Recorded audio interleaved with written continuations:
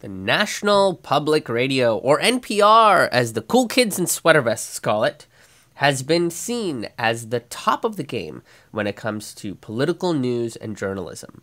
But over the years, they've become more and more of a propagandist radio station for mainstream establishment politics that spins conspiracy theories and smears as real news.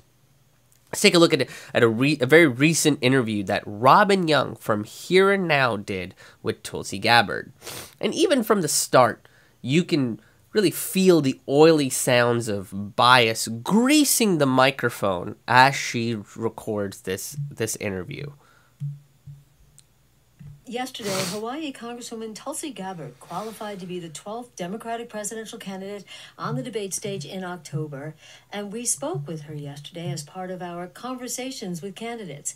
Well, today we're sharing that with this preface. You'll hear Congresswoman Gabbard object to our question about her being raised in the science of identity, which on its website says it teaches the science of self-discovery through Vaishnava Hindu yoga. But many, including Gabbard's own aunt, believe the group is a cult led by former Hare Krishna follower Chris Butler, who they say preaches a homophobic anti-science message.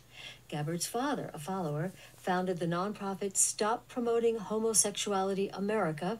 She backed him as he led a fight against gay marriage. She later disavowed that, saying she believed things in her past were wrong and hurtful. So we thought it a natural question to ask about that past. Tulsi Gabbard is also a rising star in her party, an Iraq War veteran, a former Democratic Party vice chair, who stands her own ground, endorsing Bernie Sanders in 2016, later meeting with Syria's Assad, and calling for an end to wars. Here's our conversation. Okay, this is a weird introduction for someone that you are going to have an unbiased interview with. Right? She basically highlights that Tulsi Gabbard was in a cult, but makes it sound like she was there till about last year. Like, Tulsi hasn't been a part of these sort of ideologies in a very long time. And Robin Young makes it sound like she was one of those, like, Westboro Baptist homophobic protesters, but instead of screaming, "You'll all burn in hell," she's screaming, "Do some yoga to march straight in this year's parade." I mean, it's also a pretty insulting way to frame yoga and Hinduism, right? This puts the idea that cultists as the forefront of Hinduism. If that's the case, then don't we want to call out Joel Osteen for running a cult which is clearly funding his addiction to teeth whitening? I mean, punishing someone for the sins of their fathers doesn't make any sense. I'm sure Robin was part of a religious family when she grew up, possibly Catholic or another Jesus-based religion. Would it be fair to introduce her as someone who was part of a child molestation cabal because they went to church on Sundays? I mean, the simple answer is no, but for propaganda purposes, let's paint the picture as Pizzagate the sequel and with a new female lead. Congresswoman Tulsi Gabbard, welcome. Thank you. And congratulations. Thank you. And let's start there. What is it that you're saying that's resonating with voters? First of all, it's no surprise that we've gotten this news because we've been consistently polling in the top 10 in just about every early state poll. And what I have been focused on, what I'm going to continue to focus on, debate or no debate, is on meeting directly with voters, listening to them, sharing with them my message about bringing the principles of service above self to the White House, ending these wasteful, counterproductive regime change wars, and redirecting our taxpayer dollars, our precious resources, towards serving the very real and urgent needs of the American people. Things like healthcare, education, infrastructure, protecting our environment.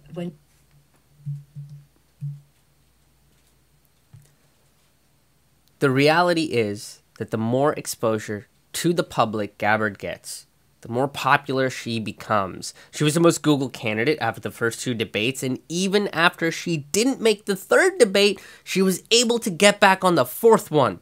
And at every turn, the DNC has been trying their damnedest to change the rules to ensure that either her voice isn't heard or that she's smeared. When you say healthcare, are you for Medicare for all? If you could just tick through the list more specifically. yes, I prefer to call it Medicare choice, where we are ensuring quality health care for all people, regardless of how little they may have in their pocket or their bank account, while maintaining their freedom of choice. If they've got an employer-sponsored plan or a union-sponsored plan that they're happy with, they should have the opportunity to do so. But the bottom line being that in the wealthiest nation in the world, there is no excuse that we still have far too many Americans who are underinsured or uninsured and who are one healthcare emergency away from total financial disaster. Yeah. Okay, I know a lot of progressives have jumped off the Tulsi train, and some of them are tucking and rolling, and some of them break their legs and worry about how they're going to pay for the hospital bill. Right? You probably shouldn't jump off of a running train. But to me, this plan is to help conservatives see the value of Medicare for all. Look, at this point, we're not trying to convince the progressives or even some of the liberals that Medicare for all is the way to go, because it is.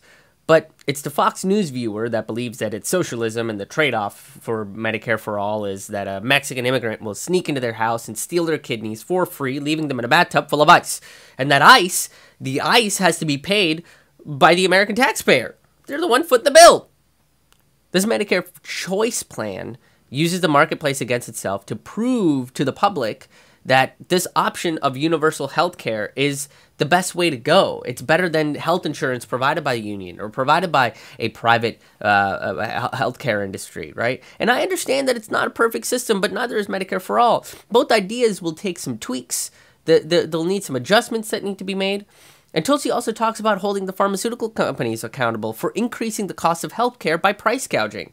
And we should be concerned about Big Pharma. They're like a drug addict, but only for money, right? They'll hold you hostage or try to suck your dick in a gas station parking lot just for a little look-see at a Benjamin, right? Just let me look at the top of the head, just a little bit of the hair, maybe the bifocals. Just show me the bifocals. I just want to see the bifocals to know that it's there. That's what the fucking Big Pharma is doing. We'll talk about the thing that seems to be number one on your list, which is national security and not intervening in other countries' squabbles. Some people feel that has sort of blinded you to the leaders who need addressing. We're reminded this week about your comments about Assad. NPR reported on those documents that were smuggled out of Syria that show evidence of torture on the part of his regime, violation of international law. You have been called, and it's not very pleasant, but a toady. Okay, that word was used towards Tulsi Gabbard by Bari Weiss on the Joe Rogan podcast late last year. And then Weiss struggled to define what that word was. A comedian and podcaster had to school a New York Times journalist about what she was actually saying. Bari Weiss is pretending to be a journalist, while Joe Rogan accidentally proved that he was a real journalist because he knows how to use a dictionary. For Assad. Do you think he's a war criminal? Here's the thing. Assad, Saddam Hussein, Gaddafi from Libya, these are brutal dictators, and their people have seen great harm, come from them.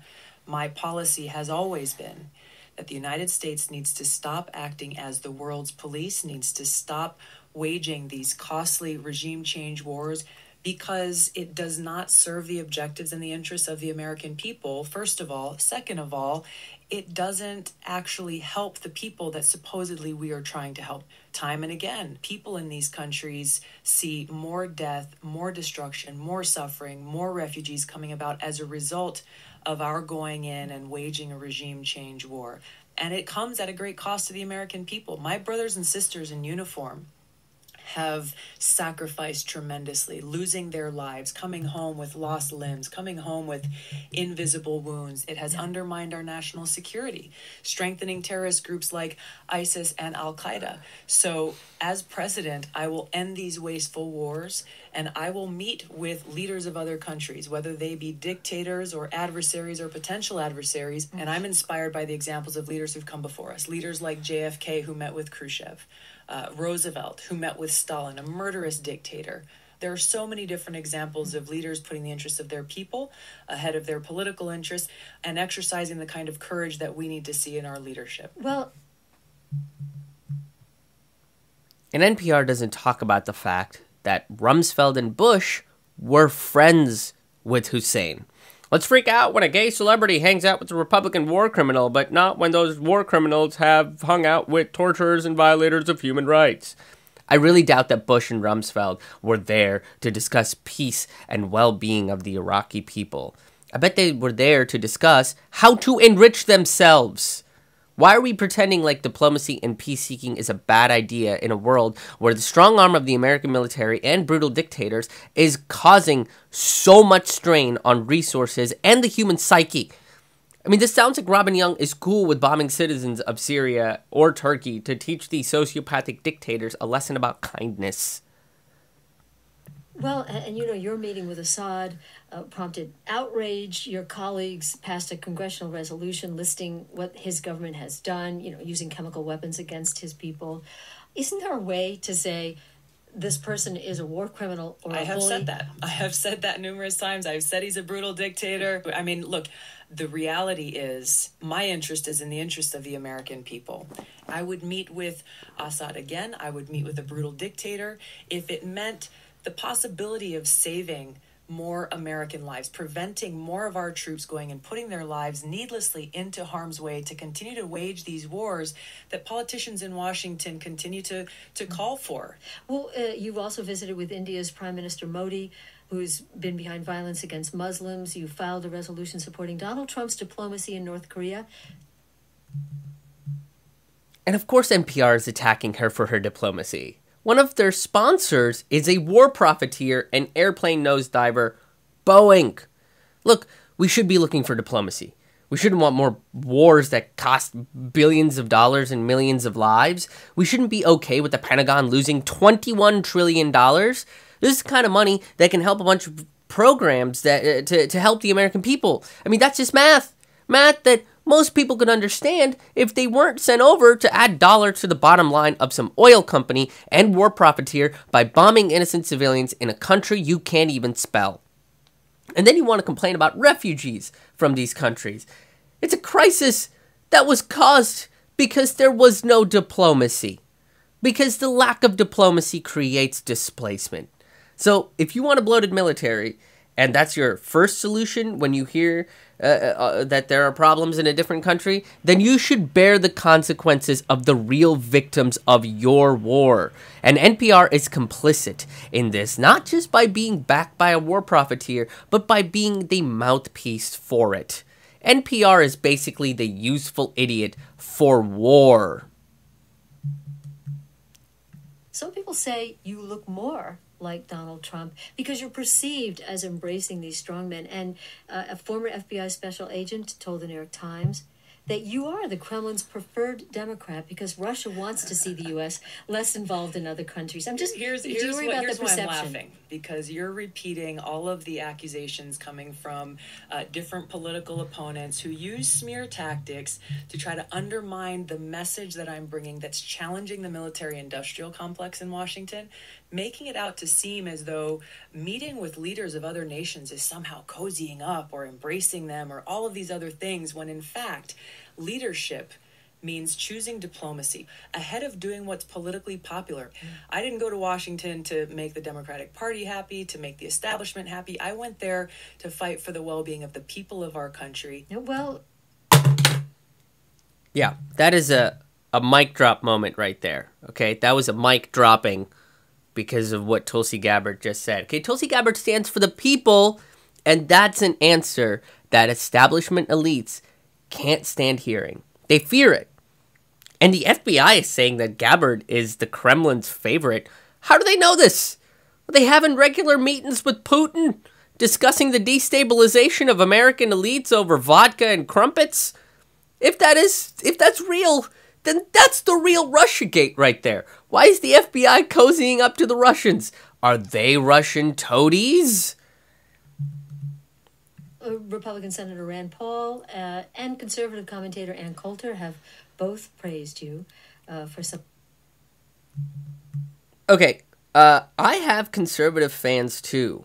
And besides, a broken clock is twice right. Or wait, hold on. Let me rephrase that statement because I fucked that up. Because there's just so much seething anger coming out of me right now. Okay. Besides, a broken clock is right twice a day. Look, all that means is that she transcends party lines, and maybe she'll be able to talk about progressive ideas with people that don't see themselves aligning with that term. And the reason for that is because she talks about serving the people, all people, not just the ones that have the same letter next to their political affiliation. Some of your comments. So here's the thing that I want to make clear. While you're bringing up some folks on the right, in the town halls that we're having, what we're seeing across the country is that my message, one of ending these wasteful regime change wars, this is a message that's resonating with Democrats, Republicans, independents, libertarians, people who we may disagree with on other issues, but who are coming together recognizing that we, the American people, are paying for the cost of war, and now is the time to end it. Yeah, that was another mic that just dropped. That was another mic drop moment right there. Okay, when it comes to regime change war, not one American seems to want it. Well, average Americans anyway. It does seem like Robin Young is fine with sending young and women of all races, creeds, and sexuality over to a country we shouldn't be in to make sure that we have their oil. Congresswoman Gabbard, I want to ask you about a perception of you, and a lot of this has been about perception. Yeah, it has been, and we can perceive that you're a journalist, but really aren't one. You're a propagandist. Anyway, I'm sure that this next question is going to be absolutely riveting. We read the New York Magazine profile, the extensive profile of your childhood, and we also learned of your parents being devotees of Chris Butler, widely referred to as a cult leader. His group, the Science of Identity, seemed to be an offshoot of the Hare Krishna. You know what I would love to do is for our conversation to be focused on me, not my parents. Do you think it's inappropriate to ask a presidential candidate about growing up in a home with shrines to a man who is considered a cult leader? I do. I think that's a very religious, bigoted question to ask, because it just shows the lack of even interest or understanding about what Hinduism, Vaishnava Hinduism, is about. Right now, you're taking misinformation, smears, and bigoted attacks from other media sources and trying to pose them as sincere questions, and I think that's offensive. Well, I'm sorry that you do, because I think a lot of people are interested in, someone who grew up in a home that followed a man who taught sexual conservatism, skepticism of science. Your father became an activist against gay marriage. Once again, Robin, I'm sorry to interrupt, because you're saying things that are not based in fact, and you're repeating smears and things that are coming you have from other apologized for the work that you did on behalf of your father. Yeah, so ask me about my positions. Okay. Ask me about things that I've said and that I've done. Well, this was only going to be a short synopsis of some of that, to ask you to debunk, if you'd like, the thinking on the part of some that you are still even running as part of Chris Butler's group. Look, I don't know how to seriously answer a question in the way that you've posed it. Okay. If we all got lost there for a moment, Robin Young from National Public Radio just asked a presidential candidate running in the United States of America if she was a cult leader. That's a real question that got asked on a radio interview by someone that calls himself a journalist. And just because they did it in a soft, mellow tone with a lot of $4 words, we're supposed to sit there in our sweaters eating our organic pea soup with a little bit of salt and pepper so we don't offend the peas and say this is real journalism. And Robin Young doesn't understand what Hinduism is or where Tulsi Gabbard stands on her spiritual path. Tulsi quotes the Bible and the Bhagavad Gita on her website where she talks about her spirituality. Her belief is having a personal relationship with God. That's what religion should be. It's personal, and not in an action movie way where the bad guy does something and the hero goes, and this time, it's personal. No, more like it's between you and your individual connection to what you consider a higher power. It doesn't need to be shared by everyone, and neither is it your duty to enforce that personal relationship onto other people.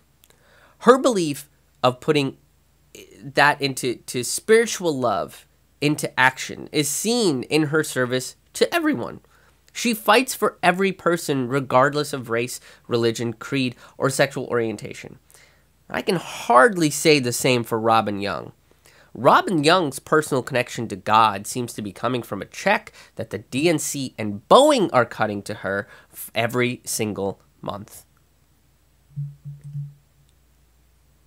Because you're not even trying to understand my own spiritual practice as a Vaishnava Hindu. Well, no, tell me about it. Tell me about it. What does that mean? Sure, absolutely. Vaishnava Hinduism, the practice that I follow, is a monotheistic branch of Hinduism that is centered around love for God and love for others, and how best we can be pleasing to God through the practice of karma yoga, which means taking action to serve others, to protect our planet, and to develop my own personal loving relationship with God. Congresswoman Tulsi I Gabbard. think we've got to get going. Yep. Thank you so much. And she was gone. Congresswoman Tulsi Gabbard, the Democratic presidential candidate. Strange cut at the end of that interview. Almost like there was more to this interview that we will probably never hear. At this point, we have a more fair view and coverage of Tulsi Gabbard on Fox News. Fox News. I mean, come on. Trickery is in their name. Fox News. They're like a sly, clever creature that's gonna trick you into its games. It lives in a den where thieves hang out. That's what the network has named itself after, and they've given better coverage to Tulsi's campaign. NPR has even gone after American comedian and my good friend Lee Camp on the television show Redacted Tonight. Because his show is on RT America, and NPR paints him as some kind of a Russian propagandist, even though not a single person that was interviewed after one of the Redacted Tonight episode tapings said that they were worried this was Russian propaganda. But editors of satirical outlets like The Onion have called Lee shrill and were worried that he was a propagandist. Propagandist for what? The truth? If NPR is going after networks like RT for being sponsored by a state, then they should be all going after the BBC, Al Jazeera, and even themselves for being state-sponsored news networks. And at this point, more people are comfortable with trusting comedians as journalists because we don't have an agenda. Our agenda is to find the objective truth. We're not owned by anyone, and most of us are broke or on their way to it. Comedians are far more reliable as sources than what is considered to be establishment media at this point. NPR uses soft, perfectly measured tones to lull the Americans back to sleep so we can be comfortable with the war crimes that we commit again and again. Liberal or conservative, the corporate media is steeped with propaganda against anyone that speaks out against the industries that funnel cash into these people's pockets. They don't think you're smart enough to pick up on this. They think that their little subtle ways of manipulating you through these different tones and these different fear tactics is going to work. So let's keep our minds sharp and active. Let's be critical thinkers in our society so we make sure we know where these corporate propagandist lies are and take their words with a massive grain of salt. Hey everybody, I hope you guys enjoyed this video, and if you did, please give it a like and subscribe to my channel and hit that bell so you can be notified about more videos on subject matter like this. And I've got live stand-up comedy shows coming up across the country. On October 15th, I will be at the Pie Shop in Washington, D.C. October 17th, I will be at the Lou Room inside Zissimo's in Baltimore, Maryland. October 18th, I will be at the Epicure Cafe in Fairfax, Virginia. On October 25th and 26th, I will be at the Church of Satire Comedy Club in Hanover, Pennsylvania, November 1st. I will be at Blank Slate in Elyria, Ohio. That is in the Cleveland area. And on November 2nd, I will be at Urban Artifact in Cincinnati, Ohio. I hope some of you guys that enjoyed this video can make it out to these live shows. If you want to see whether I'm coming close to your city or to your city, you can go to my website at RamenNoodlesComedy.com. That's RAMAN noodlescomedy.com. I hope to see you guys at a live show, and thank you very much. We'll see you on the road.